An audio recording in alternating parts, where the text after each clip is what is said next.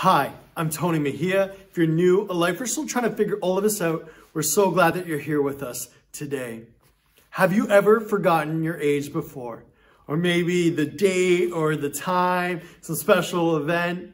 Well, I received a phone call while I was driving. I had to pick it up because it was one of my old buddies and we're just chatting back and forth. And all of a sudden he said that the other day he forgot his age. And I was thinking, you are pretty immature. And that's kind of the conversation we're going back and forth, just joking. He's like, you've never forgotten your age before? I'm like, no, I know how old I am. I am 30 years old. And all of a sudden it was quiet and he's like, no, you're not. I said, yes, I am. Like, no, you're not. Yes, I am. It kind of shows our maturity level at that point. But we're going back and forth. And he's like, when is your birthday? I said, January 5th, 1989. I'm 30. He's like, no, you're 31. And I'm like, all right, let's just switch gears. And we started talking, joking around. Next thing you know, we hung up. And then I had a burning desire. I have to know how old I am. So I'm going to trust Siri. So I said, Siri, how old am I? And she said, you're 31. In that moment, my life flashed before my eyes. I couldn't believe that I've lived 11,686 days here on earth. Isn't that amazing? Time truly flies, and don't we find that out? Like last year, we couldn't wait till time would just fly right by. And here we are in the new year, and what's this new year going to bring? We don't know, do we? So how do we enjoy this upcoming year? I'm so glad that you asked. And we're going to go to the tried and true Psalm 90, which is the oldest psalm written by Moses. Moses, guy who lived for a long time ago. Moses, he had personal struggles. He had many challenges that he faced, and he was surrounded by people who were complainers, who grumbled a lot, and who wouldn't do what it would take to get out of the mess that they were in. So he was in a tough situation, and he asked God for something in Psalm 90, verse 12. And this is how it reads. It's our main verse. So teach us to number our days that we may get a heart of wisdom. I don't know about you, but I like to learn on my own time, my own way, at my own speed. But that's not what Moses is asking. Moses is asking for God to teach him to number his days and to get a heart of wisdom. Because our lives are short, aren't they? Time flies by and we experience that over and over again. And we wait on things that God hasn't even promised or spoken, and we wait on these things. And usually it causes us heartbreak. We find out it's wishful thinking, or we're just waiting on something else. But God has another way. We learn that counting time isn't the same as making time count. See, my son was so excited about Christmas. He wanted to open up the presents, and we said not until Christmas Day. And he kept saying, is it Christmas yet? Is it Christmas yet? Daddy, it's Christmas. That's what he started. He started declaring things. Like, it is Christmas. We'd, enjoy the nativity. We'd go see lights. And every moment, it's Christmas. Like, no, you gotta wait.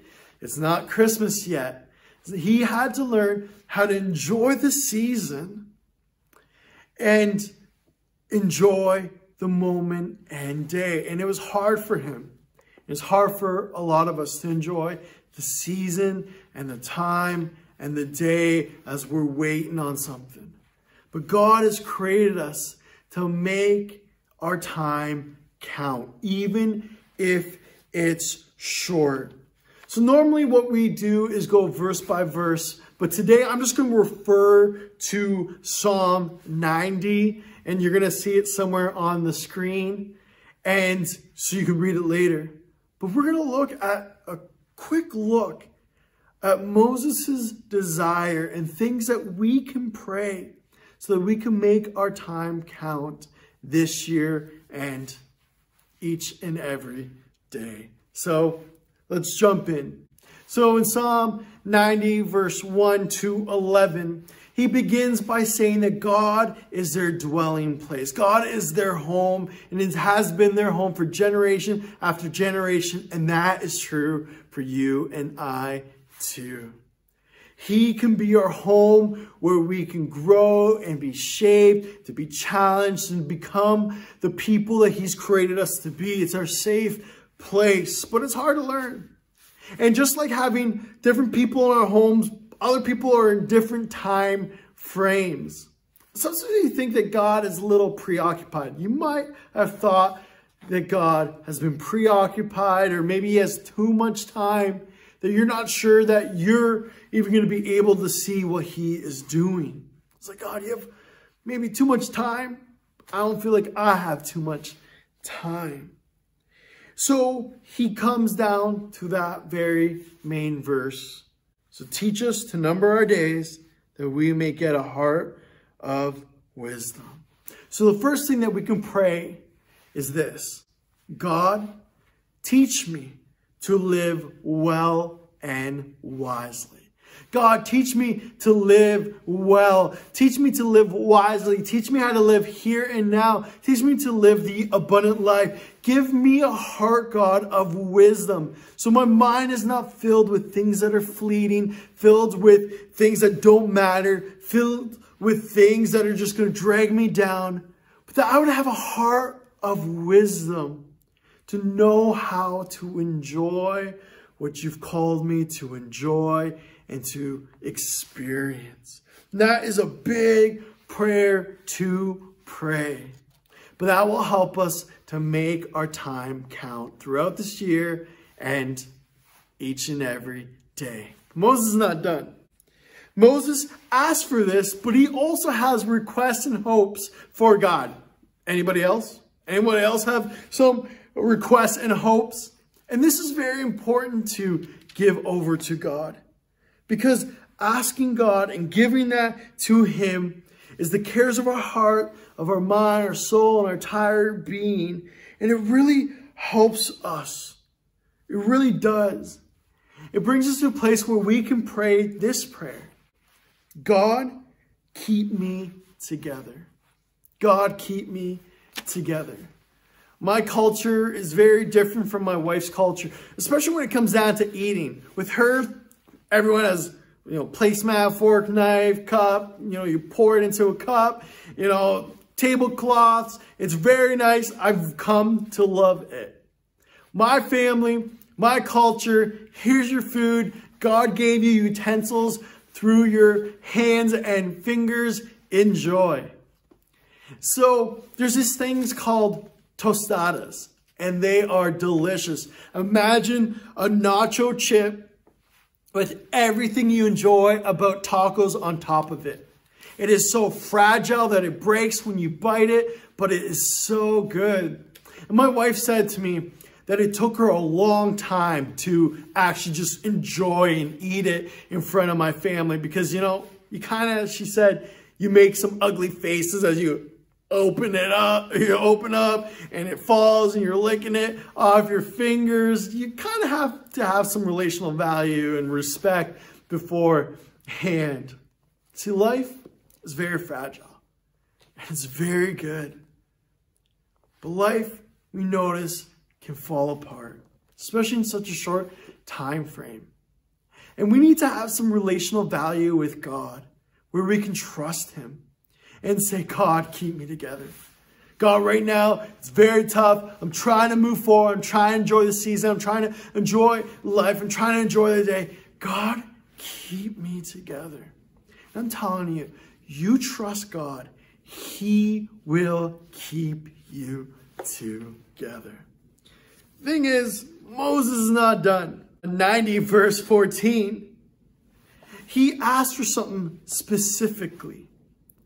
And this is what he asked. He said, God, may I have godly satisfaction at the beginning of the day. You can read that throughout. He said, may we have joy in our lives first thing in the morning. And that is for us too. Where we can ask God, God, may I start satisfied in you. My family knows when I don't pray. Why? Because I'm not satisfied with who I am, what's happening, grumpy and stuff. It doesn't mean that you're not going to be grumpy after you pray this prayer. But it changes us. Being satisfied in God is where you are okay with everything around you, knowing that God is the center of your life. Where you are satisfied because you know that God is not done and he's doing a work all around you and you live in peace. Praying, God, may I start satisfied in you will help you so that you're not running around trying to do things, but you are resting in him and trusting in him. This is a huge prayer. I don't even know if Moses knew how important this would be for him. I don't think that we know how important this is for us too, because it'll help us to make our time count this year and each and every day. Moses isn't done. Moses knew that he was going to have trouble and a lot of things going on, but he also knew that God would surprise them and make up for the bad times, that he would provide for his children, and that's for us too. See, Moses asked for God's best and for God's blessing as he trusts God who does his best, and he does bless, and that is for us too, where we can pray this prayer.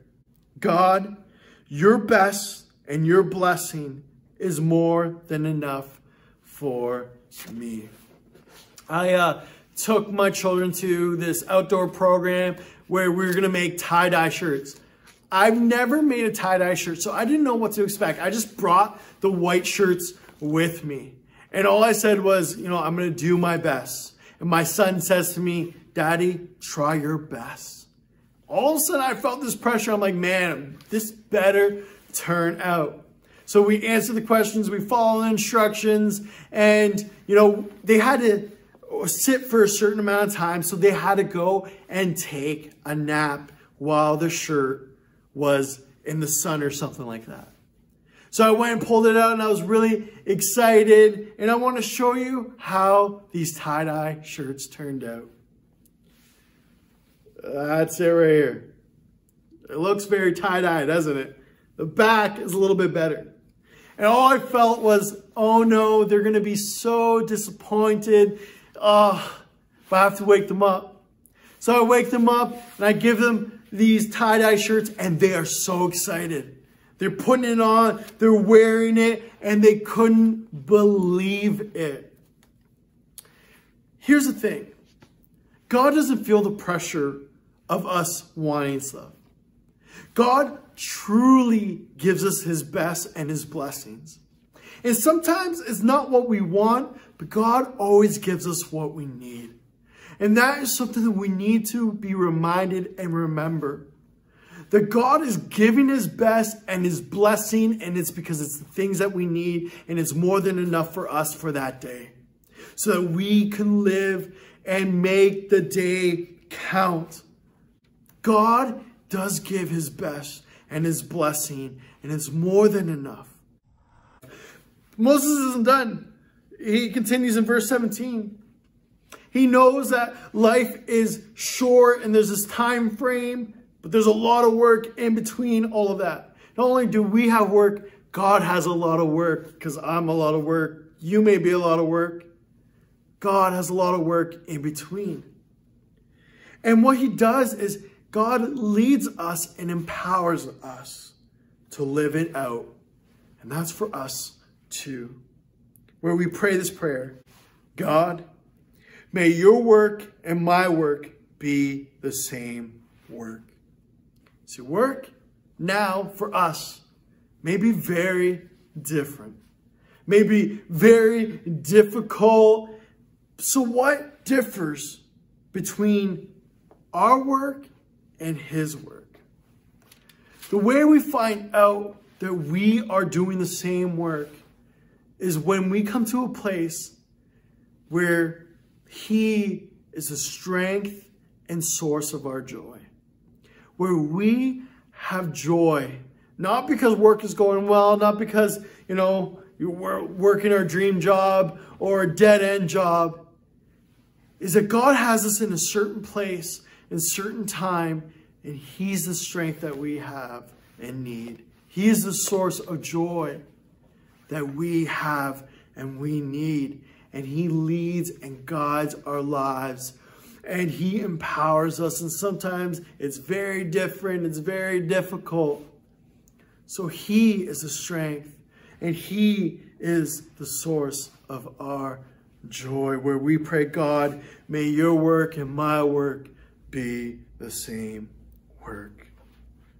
Now I want to quickly go back to our main psalm. Psalm 90, verse 12. So teach us to number our days that we may get a heart of wisdom. To number our days, we can take that very negative. We think, man, life's short. What's going on? It's kind of meaningless. If we number our days, are we really should we even say Happy New Year? Because we don't even know if we're going to make it. And that's not how God's approaching this. God does work in years. But numbering our days is where we learn that it's not just Happy New Year. It's Happy New Day. This is the day. This is the new day that God has specifically given to you so that you would get a heart of wisdom, where we pray prayers like, God, teach me to live well and wisely. God, keep me together. God, may I start satisfied in you. God, your best and blessing is more than enough for me. And God, may your work and my work be the same work, where we come to a place where wisdom will help you to live the abundant life and live it now, where we pray this prayer. God, teach me to appreciate life. God, teach me to appreciate life. When I was younger, I always thought, for some reason, I had this thought in my mind that I was going to die really young. So I had all these thoughts in my mind. I need to get on those dating shows because I have to find the love of my life because, I don't really have that much time. And I had all these thoughts and things. And you know what? They were lies. These lies that I lived by. And it caused a lot of heartache, depression, and suicide thoughts. Until Jesus entered my life. Jesus showed me how to appreciate life. Knowing that life is short. But in between the short amount of time that I am here, he has the abundant life. He has a plan and purpose where I don't have to have it all together, but he's the one who holds my life, and he teaches us this, where we can have joy, where we can have hope, where we can live in the love of God. And it's so important for us to be taught by God to appreciate life. Because counting time isn't the same as making time count. Our days are numbered, our years go by really quick. But God teaches us to appreciate life. I just want to leave you with one final verse in 2 Corinthians chapter 4, verse 16. But I encourage you to read verses 7 to 18. And this is how it reads, verse 16. Therefore, we do not lose heart. Paul, he struggled. He worked really hard. And he trusts God, even though he had persecution, he had a lot of pressure and punishment that he went through. He kept trusting God, but there was some whispers. Man, is he doing this all in vain? Like, shouldn't he just call it quits? He really lived life. And he's like, no, I will not lose heart. Even though our outward self is wasting away, he says, yet the inward self is being renewed day by day. Even though our time is short, even though our days are numbered, we are renewed day by day. We are getting more hope day by day. We get more joy day by day because it's God who's in our lives, who teaches us to appreciate life, to appreciate the season, to appreciate the day. He teaches us to number our days so that we can enjoy that moment, that time with Him. Not only thinking about the future, but enjoying what God has. And when we struggle through those days, there are prayers that we can pray. God, keep us together. God, may I be satisfied in you. May your best and your blessing be more than enough for me. May your work and my work be the same work where we pray, God, may we appreciate life and life today. Where this new day is the day that God has given us. And as we go through it, as we enjoy it, we just do it by praying and trusting and allowing God to be God in our lives. We don't know what the next year brings, but we know that we are broken vessels, jars of clay. Time is short, but our lives are full, and that's the way God intended us. So may each day of the new year, may you call out to God and allow Him to show you the abundant life.